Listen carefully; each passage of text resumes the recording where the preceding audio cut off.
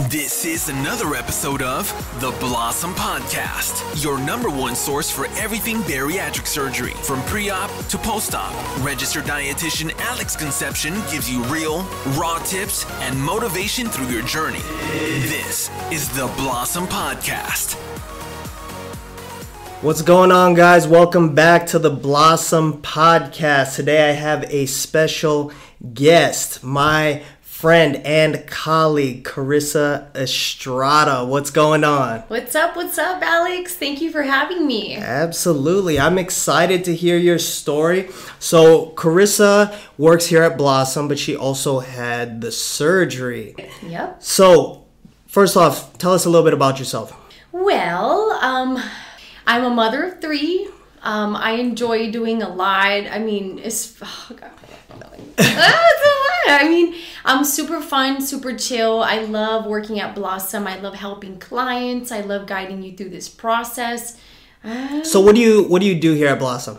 I'm a trusted advisor. So I'm your first point of contact when you call in. I qualify you, get you through the program, get you scheduled, and help guide you through everything as far as that. So a lot of you listeners have probably heard Karissa's voice. As a matter of fact, she will be the voice of Blossom in terms of when you call in and the recordings. That's me. Press 1 for whatever. Press 2 for whatever. That's So that's gonna be Karissa's voice. That's awesome. I'm excited. I was like listening to that when you were recording. I was like, dang, yeah. Who that? I know. That? It's exciting. How long ago did you have your surgery?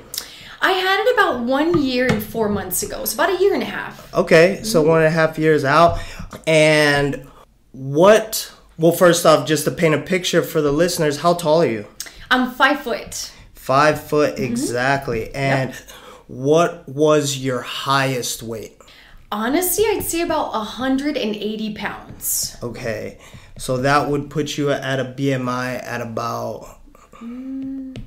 Actually, let me calculate that real fast. That's right at 35 BMI. Okay. So a lot of listeners right now may think that they don't qualify because they're not heavy enough. Right. So that's a big factor. You know, with the latest literature in the ASMBS guidelines, you can actually qualify at 27? 27, yeah. 27 BMI. So there's actually a lot of bad stigma when it comes down to this, but a lot of people struggle. And there's a lot of different stories out there in terms of what is preventing you from losing the weight, you know, and a lot of people have tried it all. And this is just a tool. There's no negative in terms of getting help or using a tool to help you get to that healthy BMI, to the healthy weight. Not only that, confidence and all of those things. Yeah. So what has been your struggles in terms of weight in the past? Honestly, I think it was just my relationship with food. Like I didn't know when to stop. You'd eat in excess and you never realized it until later that, you know, I guess I was just super comfortable. I got comfortable with my relationship and it came to a point where, you know, I was turning out pre-diabetic, got gestational diabetes when I was pregnant. Like all of that hit me, and I do have family history with underlying conditions, and that's something that I didn't want to wait till I got to that point to then get this surgery. I wanted to prevent that from happening. So and you were already walking that line. Yeah. You were already I walking was that already, line. Yeah, I didn't even know that. I didn't even know that in terms of the gestational diabetes and walking the line with diabetes. And those are also big factors too, because you can be essentially lighter in weight, but you can still have that. Unhealthy. Yeah, you can still be unhealthy. But it's also preventable. And that's the biggest thing. A lot of people think that just because everybody in their family has had diabetes, it's almost like I'm just waiting to get diabetes. No, you may be predisposed to having diabetes, but it is also preventable, which has shown pretty much with everybody who's had bariatric surgery. Right. What's your current weight right now?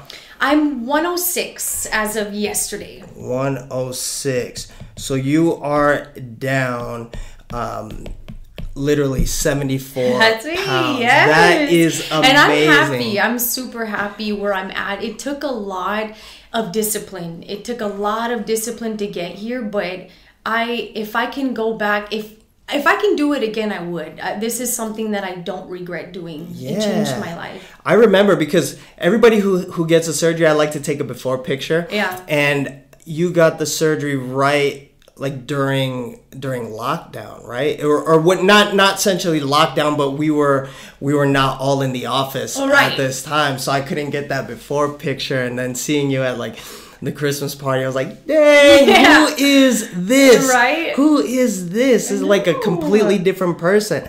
So that is amazing. Tell me about your childhood in terms of your weight. So your weight history, and were you skinny when you were younger? I was active. Because I was in track. I did a lot of activity during my younger years. So I feel like my metabolism was very fast at that point. But then after I turned 18, I had, my first daughters when I started really putting on the weight, but I never noticed it. You carry your weight well. Yeah, well, I carried it well, correct. So, and then I just noticed like through years, like I gave birth again and I gave birth a third time. So to me, it's like, life happens, and it brought me to that point to where I needed help.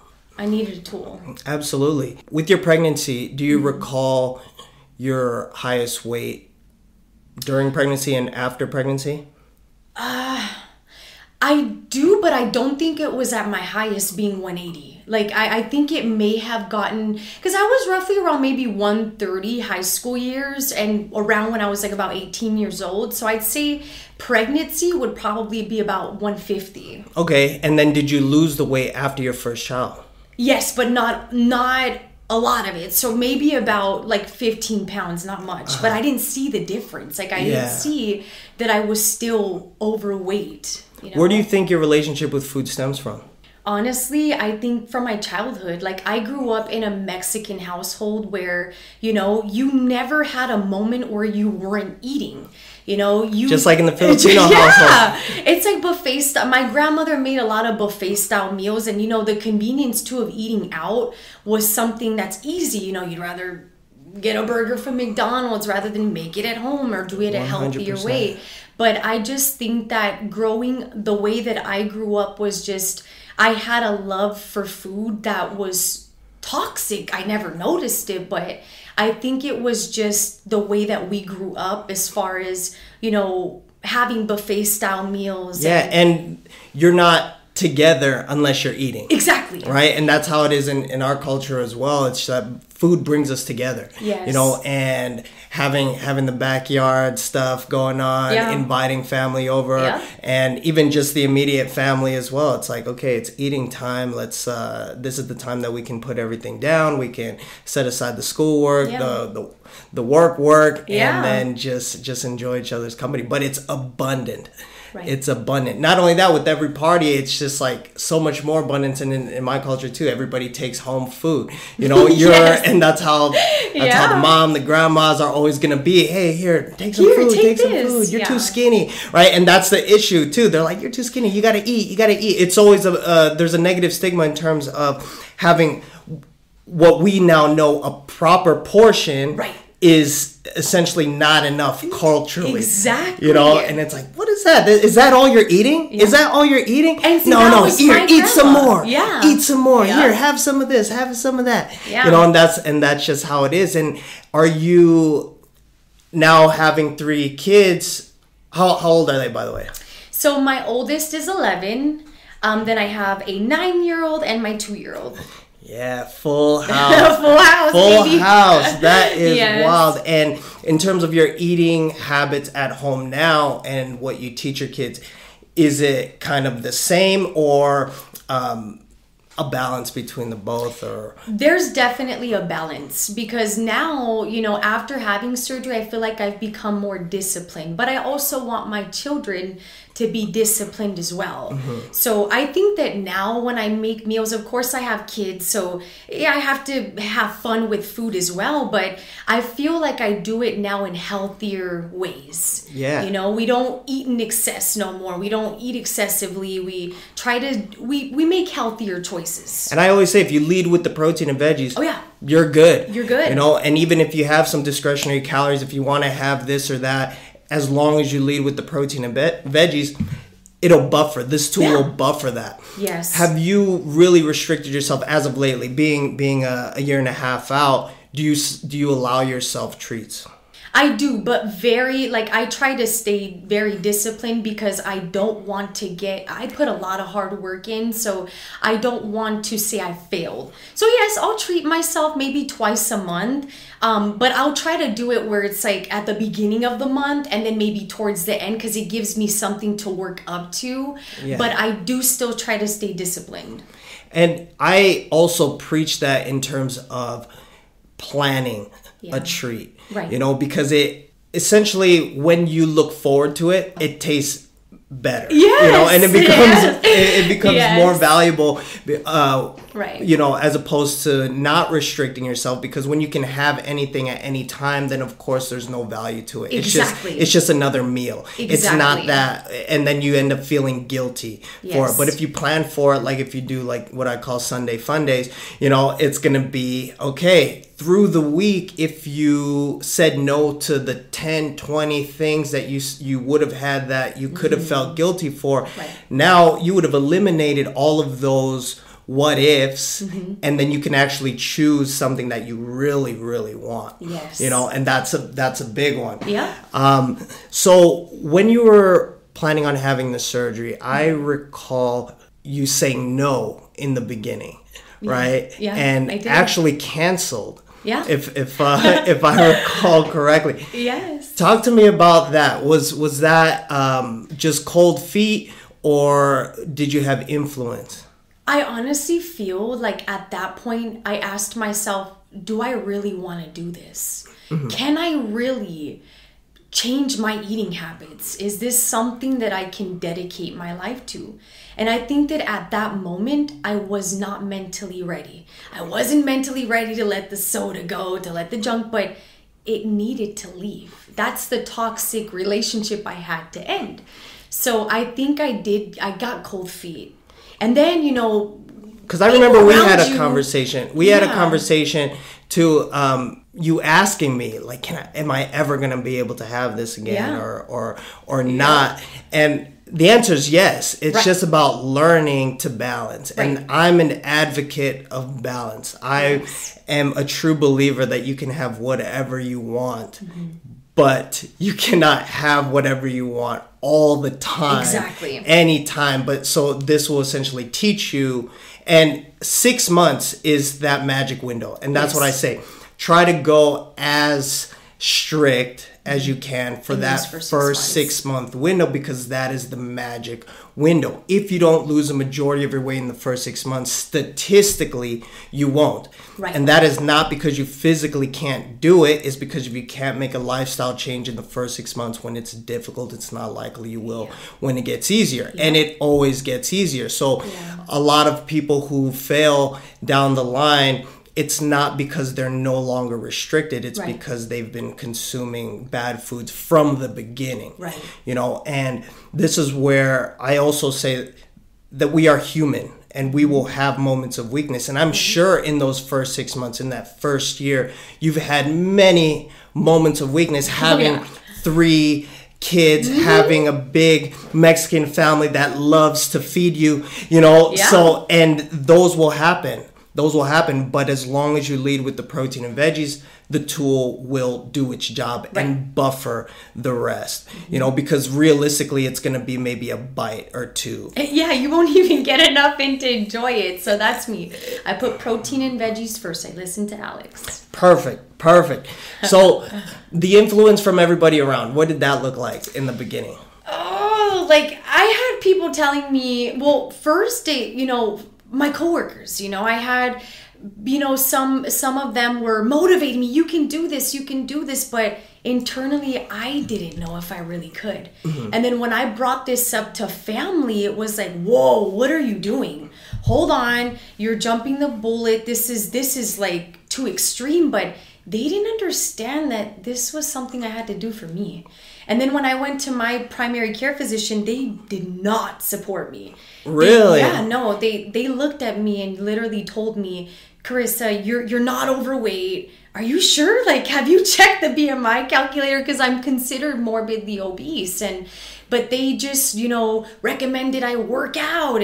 But I didn't have the privilege. Like, I don't have much privilege as far as going to the gym, working out 5 days a week to lose the weight. I know it's doable, but you have a family to take care of, and it's not that you're not active. Right. And we get caught up in life. Yeah, life happens. Yeah. So I think that was it. But mainly, what pushed me to do it was the support here. Like, I knew if I needed help, if I had questions, everyone here is available to help me. And this is the biggest support. I'm here the majority of my week and my day. So I just felt like I will always be supported, and I have to believe it myself. Mm-hmm. So I had to be my biggest support. With being close to your family, right? And your family telling you that, whoa, how did you manage that? Because there's a lot of people that don't even tell their family at all because of that. Yeah. But you were honest with your family, and you told them, and they told you no, but you also listened to your gut. How did you manage that?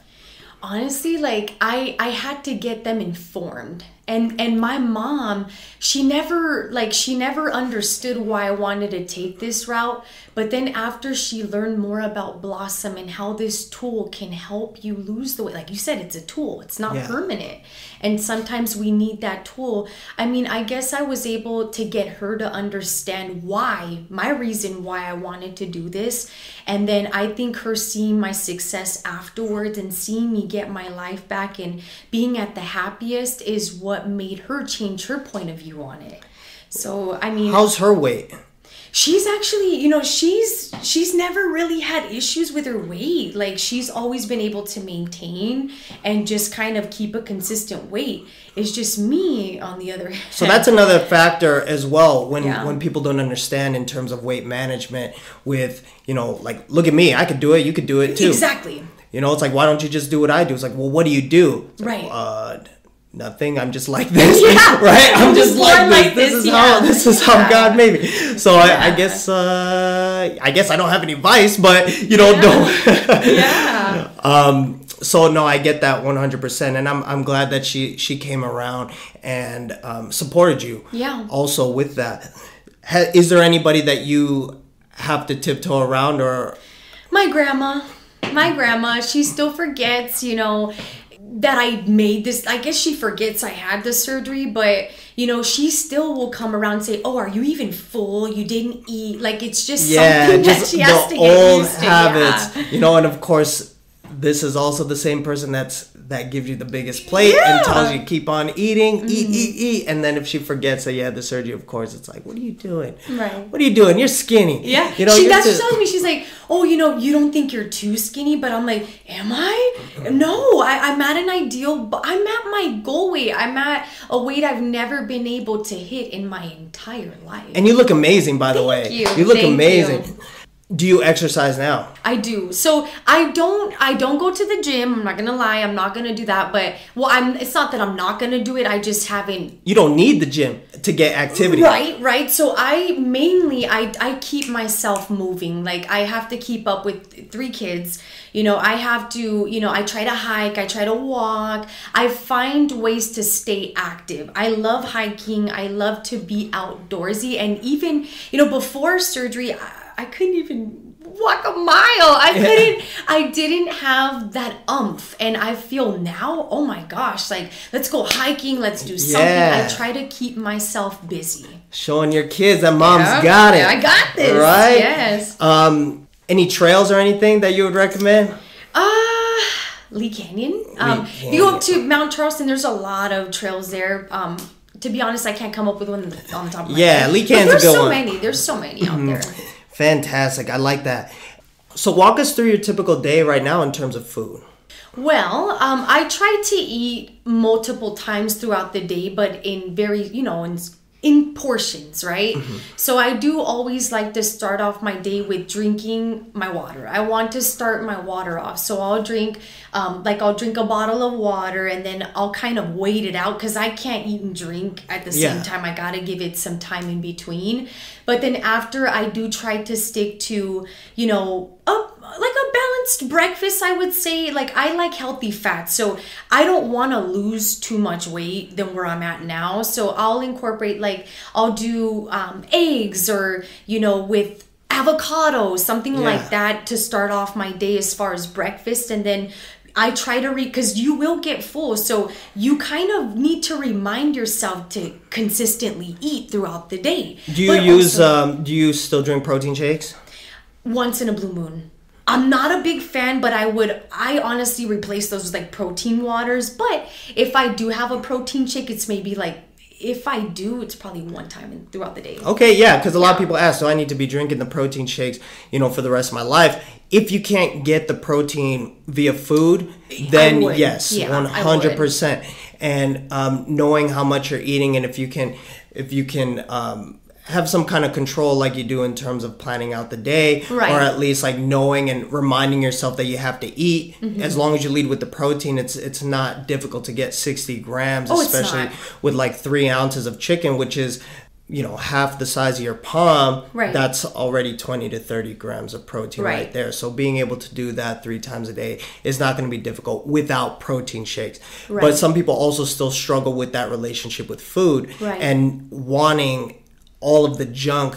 Fortunately, you've been able to rid of it and just have it as a treat. But for those who are struggling with still wanting all of those foods and leading with what we grew up eating, like getting a Pop-Tart on, you know, on the way to school or before the bus, and this is ingrained in us, and then down the line before work, or grabbing a bagel or a pastry and a coffee before work. It's just culturally American to do the pastries and lead with the starches first. So for those who are struggling with that, that's where I say, hey, just have a protein shake to lead your day, and that way you can buffer all of that. Even if you want to have some kind of discretionary calorie, that's perfectly fine, as long as you have the protein first, because you're not gonna finish it, or it's gonna take you all day to do it. Exactly.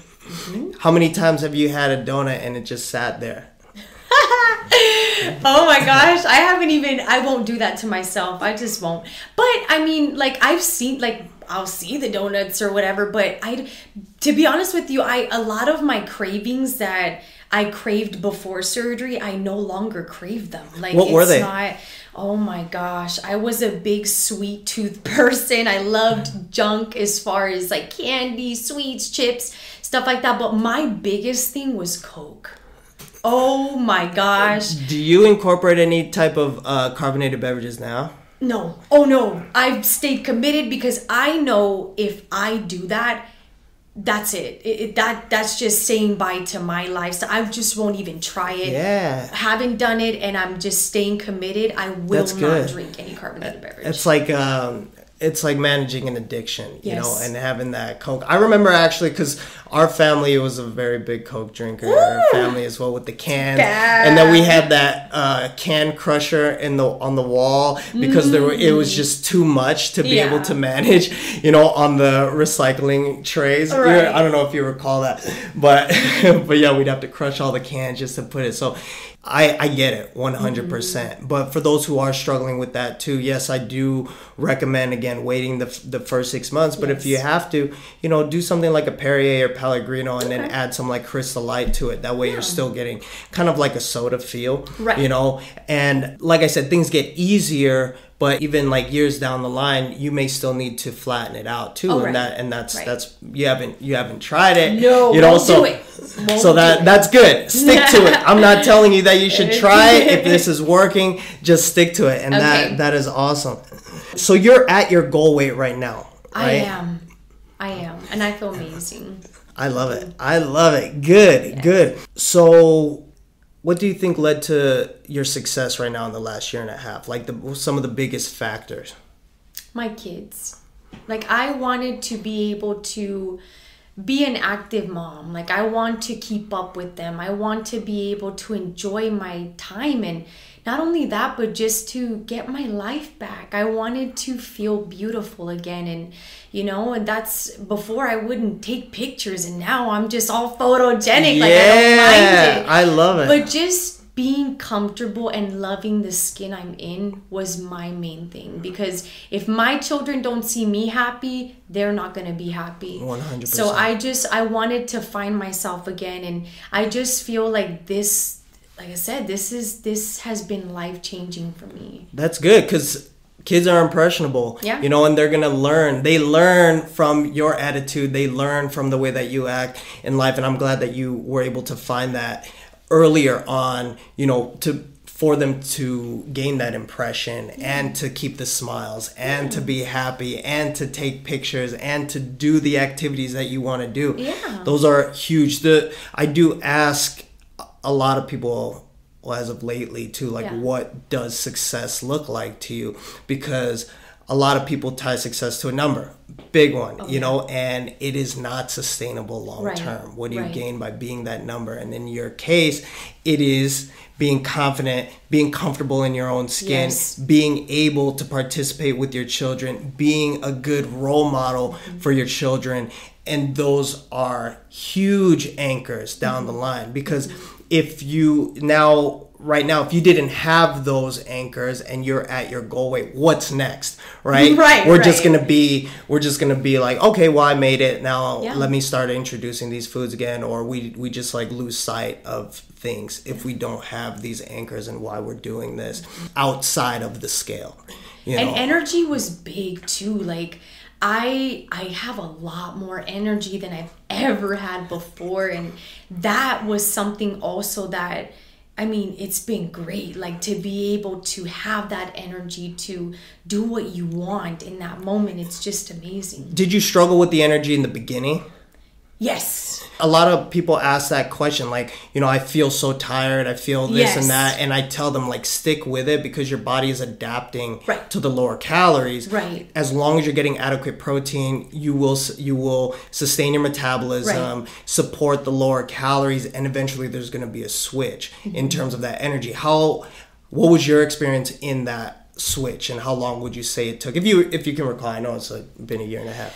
I'd say, honestly, it was those first couple weeks, because it was, me being on that no-chew diet. Like, I think that, I felt weak. But anytime that I would try to up my protein, because that was kind of my source of food in that moment. So just kind of upping my protein helped me out as far as that. But those first couple weeks, yes, I felt weak. I felt no energy. Like, I didn't want to really do much. And I made that an excuse, though, because, hey, why not? You're supposed to feel that way, right?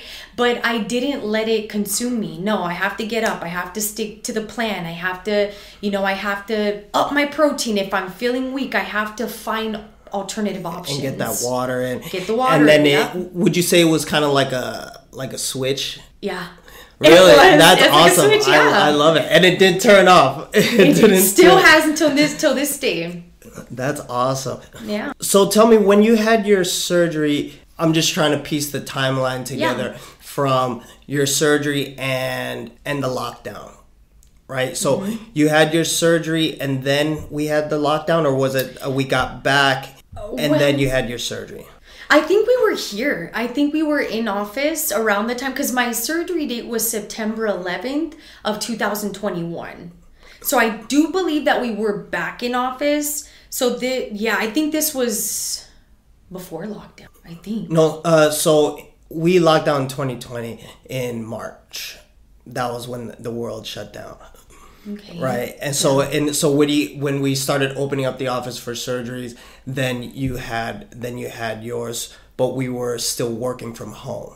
I don't remember. Really? I feel like I've been here forever. Like, I'm always in the office. Because we all worked from home for a while, right? And then we came back. And then we came back. I was doing like 6 months of telemedicine while everybody was coming into the office, because we were a skeleton crew, right? So I was just thinking how you managed having the surgery and then being at home? Oh my gosh, well, with everybody.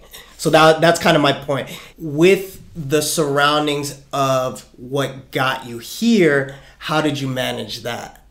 Oh my gosh, I don't know. Like or everybody was just supportive? I think that after I did, yes, everyone had to be supportive at that point just to kind of, understand. But of course it was still like, why did you do this? You could have did it another way, but I always remembered my reason why. Like it was manageable. I knew why I did it, and no one was going to tell me otherwise. I knew my reasons why. Good. So yeah, that basically I'm just asking because a lot of people also struggled big time being in the setting that got them here, and the fact that people couldn't leave the house is just you're hearing it's all harder though. the same stuff. But I mean, we're past that now. Yeah. I was just like trying to dig into your experience a little bit. Because I can't remember. I'm like, was I at home? But even after though, like even now, like when we were working hybrid, like still being at home, it gives you access to a whole lot more. So it makes it, oh man, you can easily fall off track when you're at home. But I remembered why. Like that was always my go-to. I know why I'm doing this. I did this for a reason. I'm going to stay committed because I want to get to my ending point. So you mentioned convenience also before. Do you still rely on convenience in terms of food? Absolutely not. I feel 100% that if I'm craving a burger, I can make it at home in a healthier way, minus the bun, right? Yeah. I can make anything that a fast food restaurant can make at home in my own way where I know what I'm putting into my food. Nice. Yeah. Nice. Yeah. Dang, you are super Chef mom. Boyardee. Yes, Chef I am. Boyardee, Yes, I am. Super mom. So you go home and you cook all the food for your Every family? day. Or do you meal prep? So I sometimes meal prep, but there's times I don't, but I cook every day. Yeah, me too. Every single day. Me too, because I like it fresh too. Me too. Same. I'm a little bit of a foodie in that regard to where Yeah. I really want the food fresh. And I can meal prep, but there's always got to be one like fresh meal a day. Yeah. So the lunches will be meal prep, but the dinners are going to be fresh. Right. But meal prepping's good too. Like if I start my week and I make because I'll try to make for example, I'll make like a chicken meal, right? And I like to meal prep that because that's my protein. So I'll take it to work. I'll carry it with me, whatever the case, just to kind of keep protein first. Yeah. No, I love that. I love that a lot. What's your favorite protein shake if you do have a protein shake? The Premier Protein, they have a peanut butter Reese's flavor. It tastes just like a Reese's cup. And to me, I love chocolate. I used to love chocolate and sweet. So that's a great alternative option. If you're ever craving any sweet, that's definitely what I would try. So being a trusted advisor, what are some of the frequent questions that you get that you can impart on the listeners right now? Well, let's say pre-op and post-op. Well, pre-op, I do get a lot of patients who are concerned about life after surgery. Am I going to be able to enjoy those same foods that I once loved? Yes, of course. 100%. Of course you are, but when it's the right time, right?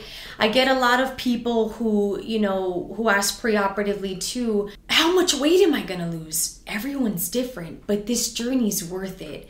And those first 6 months is all trial and error, but you get to learn your body in a whole new way, and you get to say yes or no. Yeah. I get mainly pre-op questions a lot, but I always like to share my journey because I can help someone relate to my story. Maybe somebody, would relate to me. So I always like to just kind of give my stories, how I came to be where I'm at. But I get a lot of patients who worry about post-op life afterwards. Am I going to get those? Am I going to be able to lose my weight in those first 6 months?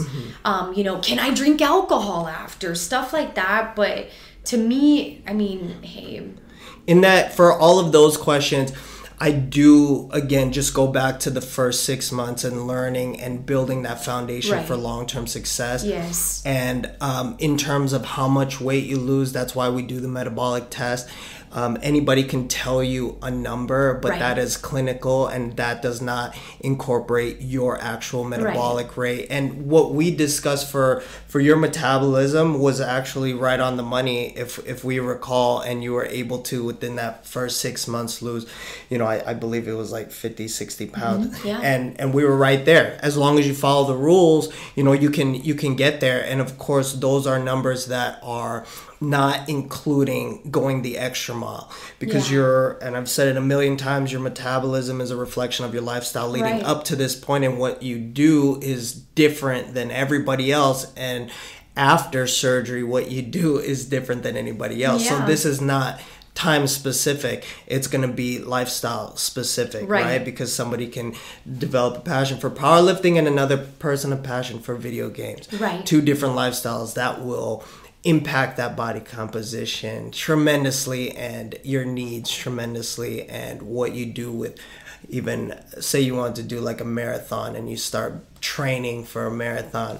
But also, as a disclaimer, I always say, do not eat for performance in the first 6 months. Just let's get there, let's build that foundation, and then after 6 months, if you still have that passion, which if you do, and if it is a real passion, you would have been able to sustain with the rules that we give you, then you can eat for performance after you've built that foundation for long-term success. Because a lot of people can get a passion and lose a passion, but there is also a gym culture and whatever activity culture.